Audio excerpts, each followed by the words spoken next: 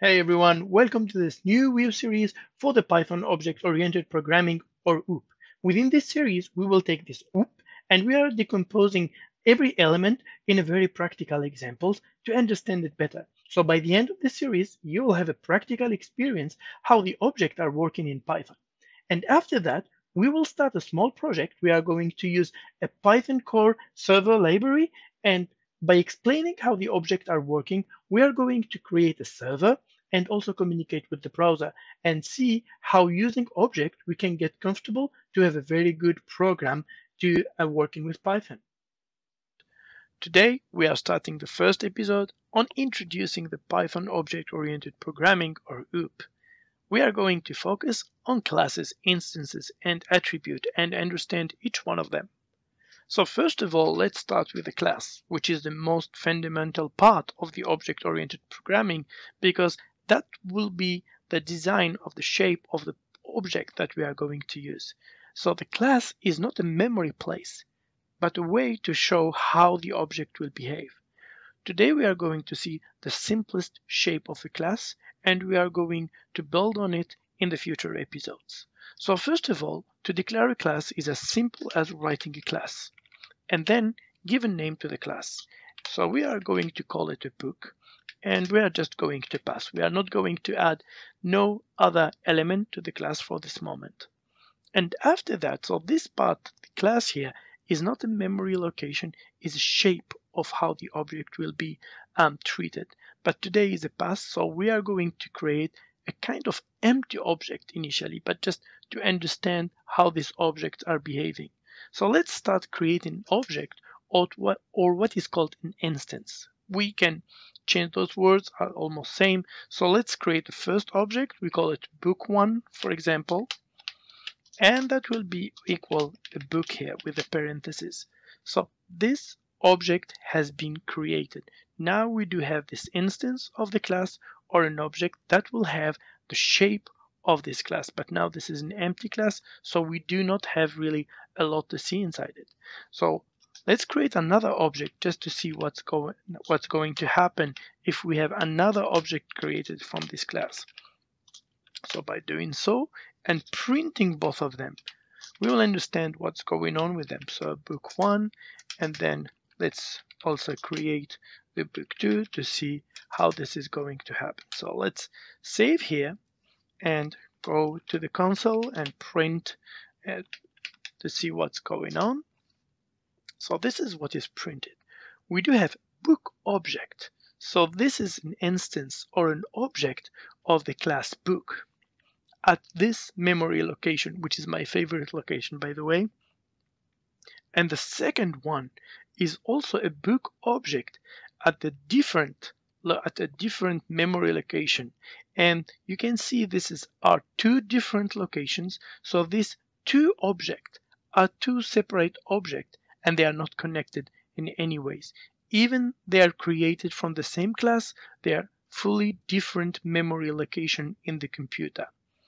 Okay, so now we have seen that we created two objects, but up to now, those objects are useful, or these instances are useful as they can bundle a lot of data. So we can put a lot of data connected directly with those objects. So let's take, for example, the book 1 or the book 1, and we add by adding what we call the attributes. So if I add here, so we have a list here, but we will check it later on. Let's add title. A book 1 title, and we put here introduction to the wheel. Hopefully one day we will have this book. Okay,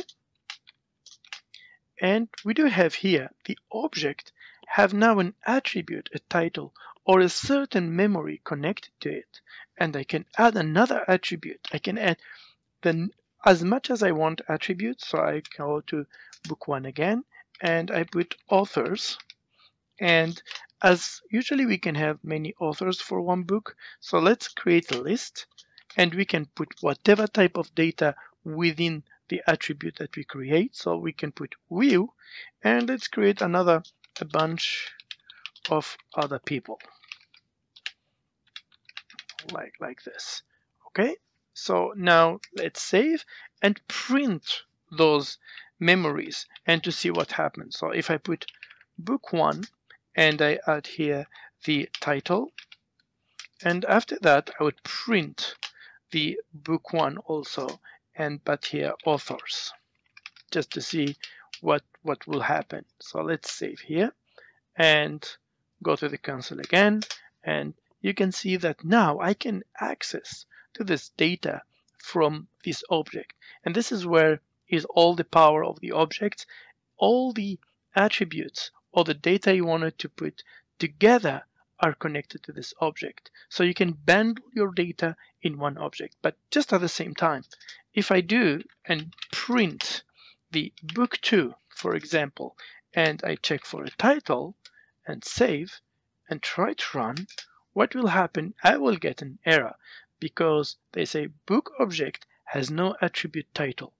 As far as the title is not declared, we are not able to use it at this time. So we will see later on how inside the class this will affect the object or the instance itself. So what we need to do is to copy again those one here and to put book 2 and book 2, and let's use another word, another like our book title. Let's say the 7 habits, for example, like this.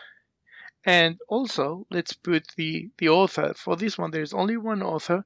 I think it's Stephen Covey. If I'm wrong, please put it in the comment.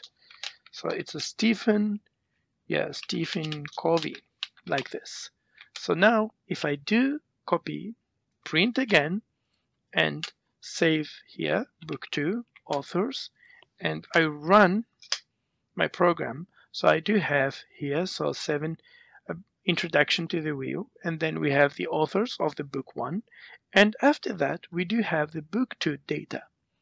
So this is how we start with the objects. First of all, we need to create the class, and after that we are going to take or initiate instances connect to this class. And finally, we will start putting data within those attributes, within these instances of the class by using those attributes. So that was the first introduction.